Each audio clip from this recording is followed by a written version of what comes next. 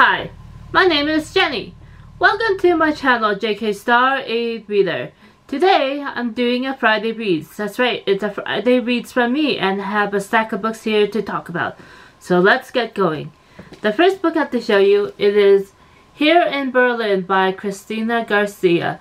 So I started reading this book back in the summertime.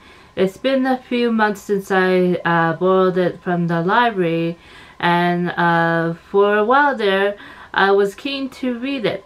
While I haven't been making videos over the summer, I've been posting to my blog, and I wrote a little bit about this book, and so far I read maybe to about the 55-page mark, and it's proving to be a very emotionally impactful book about a trip that the protagonist goes on to Berlin, and she spends her time there going around to the different streets and neighborhoods and taking photographs and seeing Berlin in the modern contemporary time, and seeing the signs of World War II still on the many aspects of the city.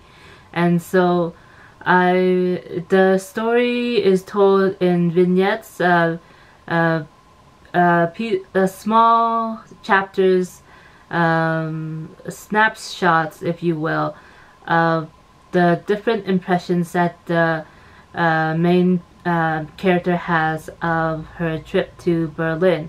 And so I haven't really traveled much, so this is a way to go on a trip to see a place I've never been and still have an interest in going in the future. And so yeah, Here in Berlin by Cristina Garcia. The next book I have to show you, it is Lessons in Chemistry by Garmus. So I've been reading this book this past week, and I will be focusing my time over the weekend to get this book read. I am at the, let's see, around 87 pages, almost to the 100-page mark, and there are a little less than 400 pages to this book, and so I should be able to get it done and be prepared for the book club meeting happening next week. And so yeah, it's a long weekend here in Canada, so I will be spending more time reading than going to places. So yeah, Lessons in Chemistry by Garmus. The next book I have to show you, it is Anything Goes by Mordden. So this is a non-fiction book, a history of musical theater in the USA. And so I return this book every year, trying to get a sense of the history and society of the musical as it has developed over the years in a 100-year time span of the art form in the States and beyond. And so I look forward to diving back into this book. So Anything Goes by Mordden. Next, I have a book that I want to start this week, and this one is Siren Queen by Nghi.